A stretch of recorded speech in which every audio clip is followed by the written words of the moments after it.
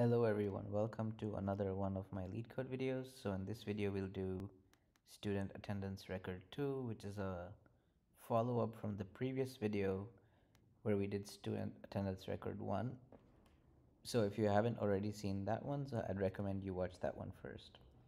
And the rules are pretty much the same as the previous one. So, a student cannot be absent for more than 2 days to be eligible for the attendance award, and the student cannot be late for 3 or more consecutive times in order to be eligible for the award.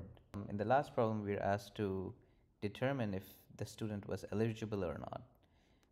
However, in this problem, what we're asked to do is, given an integer n, if there are n days, then how many possible attendance records are there that makes the student eligible for the award?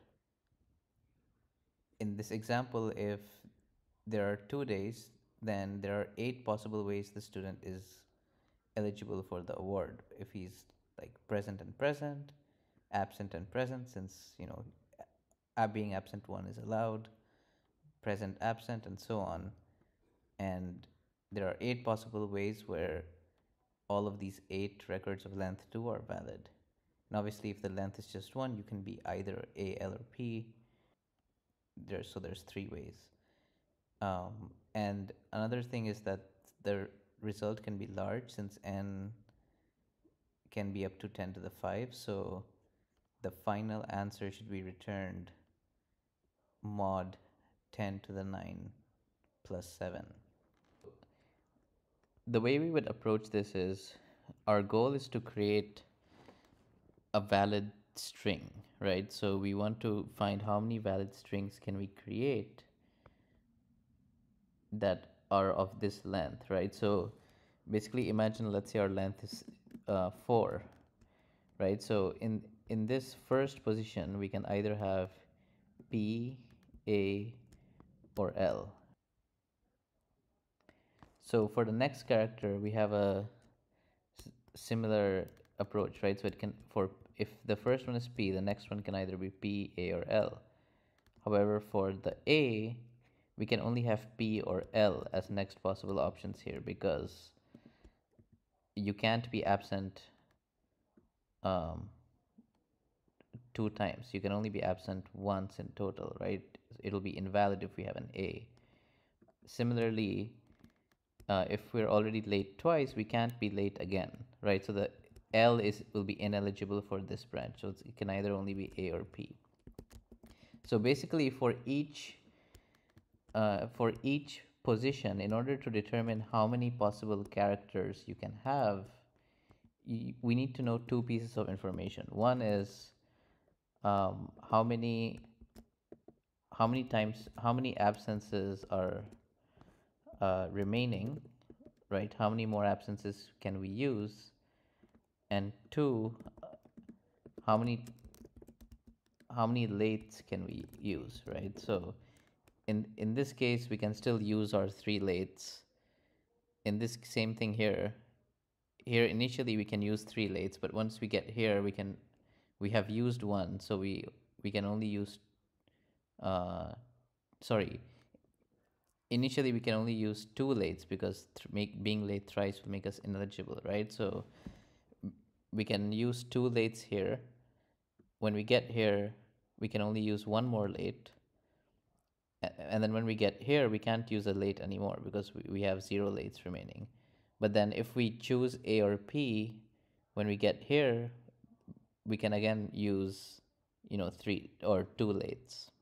So with these 2 pieces of information and how many characters are remaining, we can basically recursively calculate how many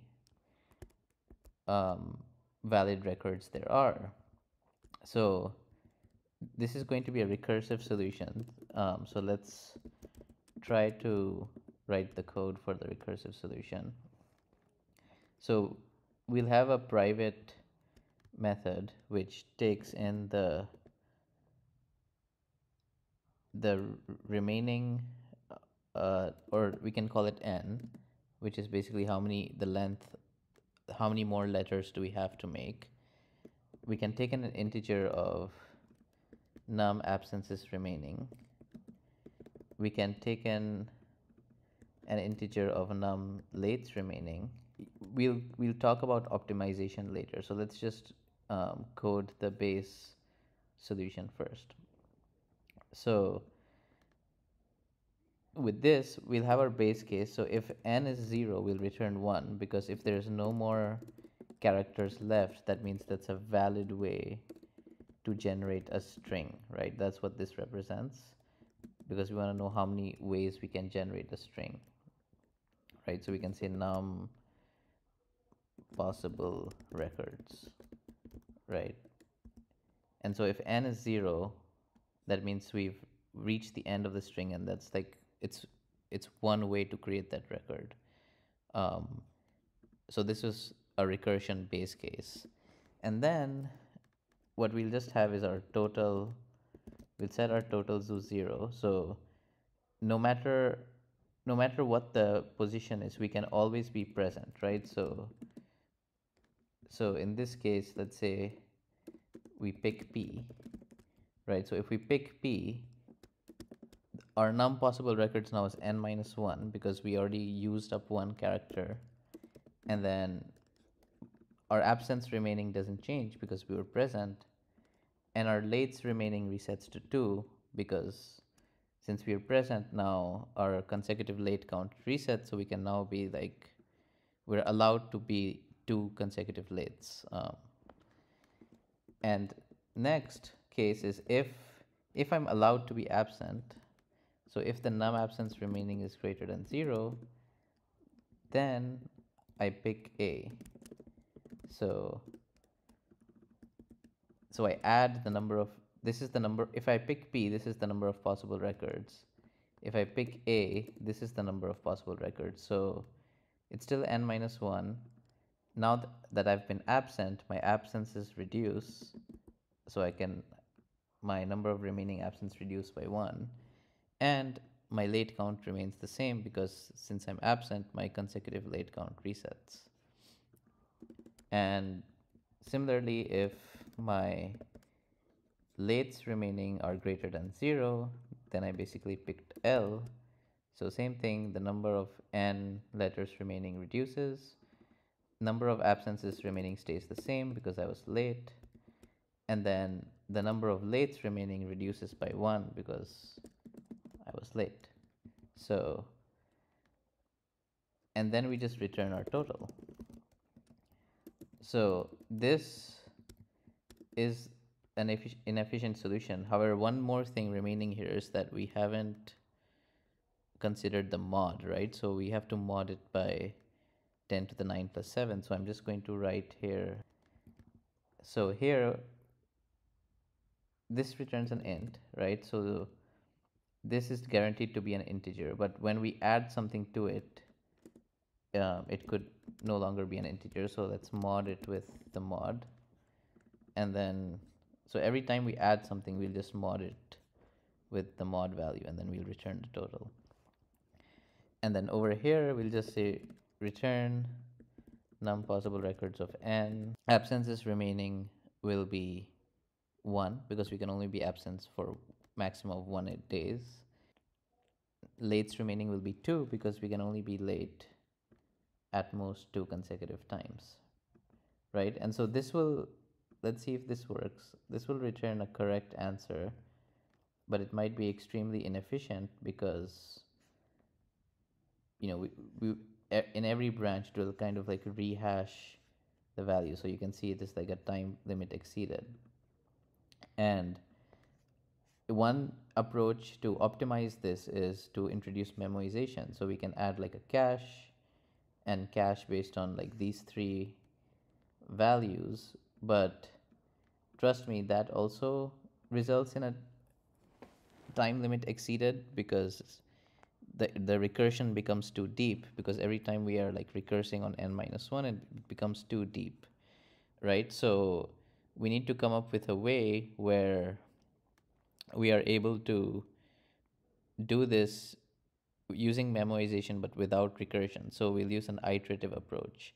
So if you look at uh, this recursion, we're basically just using the values from n minus 1 and with different uh, indexes of absence remaining and late remaining, right? So if we know the n minus 1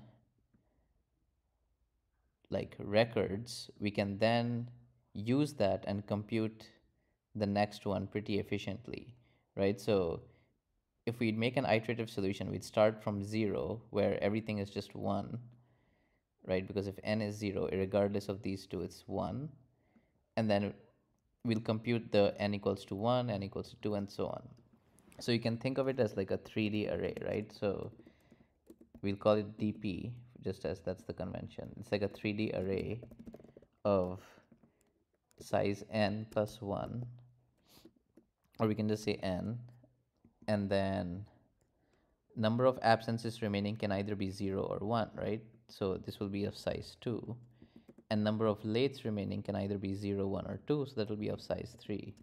And so you can think of each of these as accessing an index in an array, right? And then the 0th row will all be filled with ones. So, but then if you look, we don't actually need all the rows, right? Because for each new n, we are just using the previous row. We're just using n minus 1. So we don't actually need this n. We can just store a array saying prev dp, which represents the previous row, and then we compute the next row and replace it, right? Because we don't need to go beyond the previous row. So here we can say that for since for n equals 0 everything is 1, we can just initialize everything to 1, right? So 0, 0 will be 1, and here the 0 and 0 represents absences remaining and lates remaining. So we have 6 rows where lates remaining can be 0, 1, or 2, 0, 1, or 2, and then absences remaining can either be 0 or it can be 1, right? So here this is basically covering this case where if n is 0, then no matter what our absence and late is, our value is our num possible records is always 1, because that's our base case, representing like we reach the end of the string. Then we just iterate for int I is equal to 1, I less than equal to n, I plus plus, right? So we go from 1 to n, and then we say that, okay, we first create our new dp. So this should be prev dp, by the way. Okay, so we first create our new dp, which will represent the values for the new row, right? So we say new in 3, and at the end we'll say prev dp equals new dp. We'll fill this in a second, but what we'll return is basically in the new dp, our absences remaining are 1, which is over here, and the late remaining is 2, which is over here.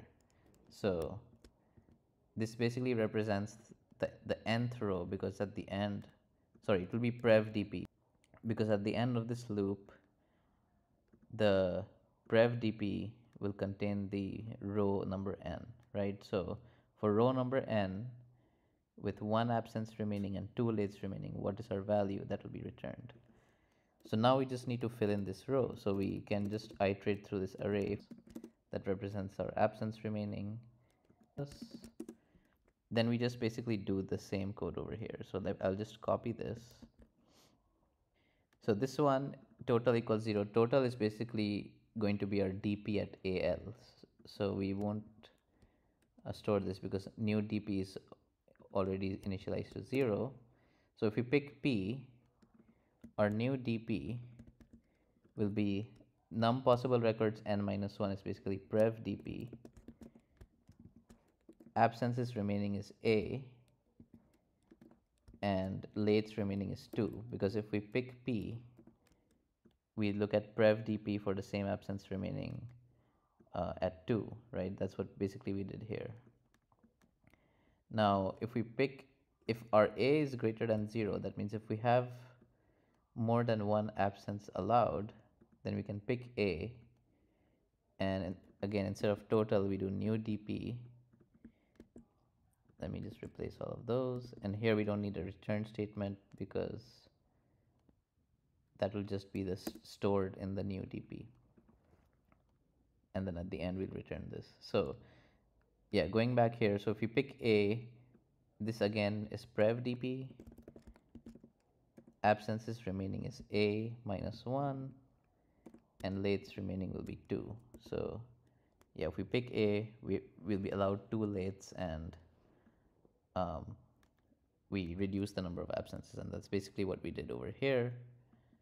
And then we obviously apply the mod because it can exceed the integer range, and then if lates remaining, which is L over here, is greater than 0, then we explore the branch where we pick L. So again, this is prev dp, absence remaining doesn't change because we're late, and then lates remaining reduces by 1, so we do L minus 1.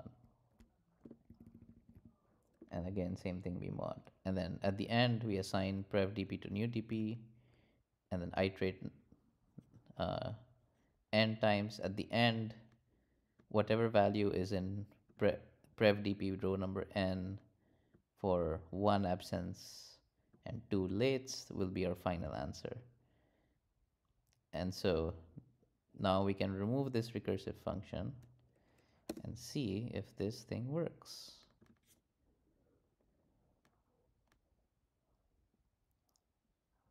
Okay, oh yeah, obviously we need, so new dp al, right? So that's the current index that we're computing.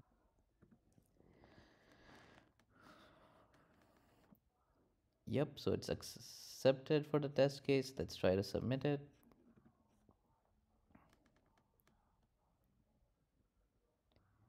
Great, accepted. So yeah, thank you so much for watching. I hope you enjoyed this hard problem, and I'll see you in the next one.